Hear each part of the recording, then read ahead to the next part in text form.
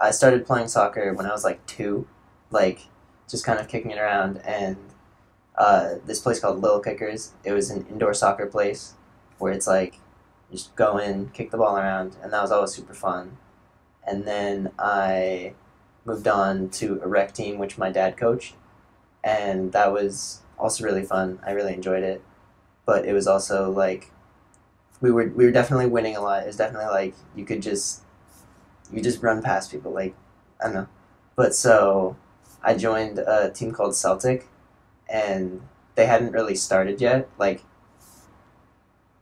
they when I first joined the team, I had a friend from my rec team, and there were like 2 other people. So our first season wasn't even playing; it was just practices. We had practices like 2 times a week, but then we got more people to join, and we finally got to actually play in a season, and that was really cool.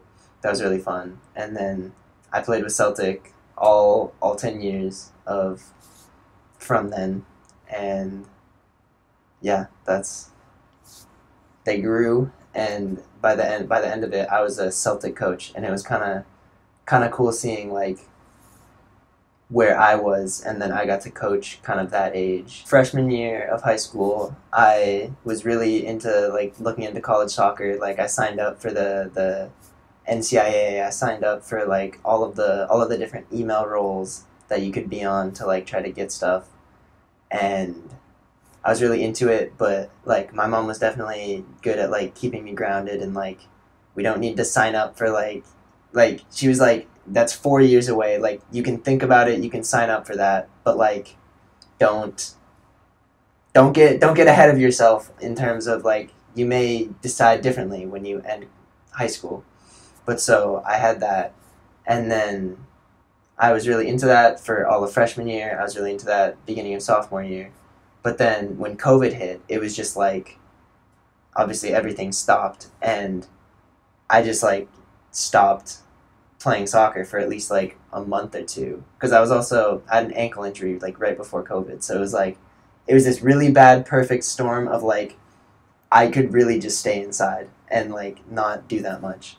And then because I wasn't allowed to like hang out with people, I think a big part of soccer for me is like the community. It's the friends you make, and like one of my favorite things about soccer is like traveling, right? You get to just hang out with your teammates and you get to just have fun just doing stuff together. And when COVID hit, it was like we weren't doing stuff together. Like we had a few Zoom meetings, some Zoom workouts, but like those just weren't really the same. It was just like log on, here's what we're doing, here's some ball stuff, but there wasn't really any like talking with them, and there wasn't any hanging out with them. And I think that really took away a lot of the joy I had for soccer, which kind of disillusioned me from playing college soccer. I was just like, I don't know, I'm not enjoying this as much anymore. And like I even honestly considered just not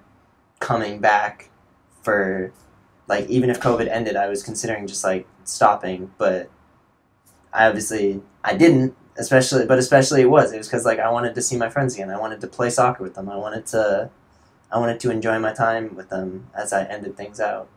And kind of regaining the love for soccer kind of happened gradually. Like when I first came back, it was like, oh, I'm not as good anymore. Like my touch isn't there as much anymore, right? I'm obviously out of shape because we weren't doing as many runs, but it was like, I think it was that gradual. It was like if I didn't have like the people there that I loved hanging out with, that I loved playing soccer with, I I wouldn't have continued to go on with it. For me, it was we have a family friend who went to Lewis and Clark, and she recommended it, and so I was applying to colleges, and I was like, okay, cool, I'll apply to Lewis and Clark, and I thought it was a really cool campus, so we visited the campus, and I was like, that's super pretty.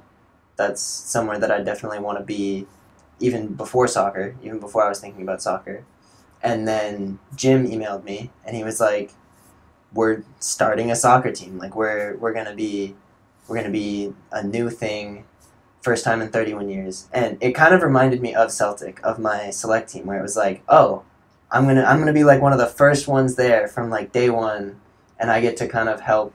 Like I get to see it build up, and I get to see it hopefully prosper.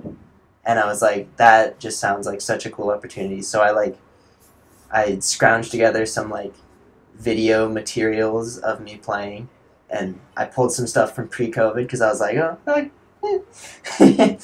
but yeah, and so I emailed that to him, and I was just really excited about it, and it made my decision about college much easier. Once I decided that I really wanted to play soccer, it was just like, cool. I can get around this. I can decide this, and I already knew that Lewis and Clark was a college that I wanted to go to as well.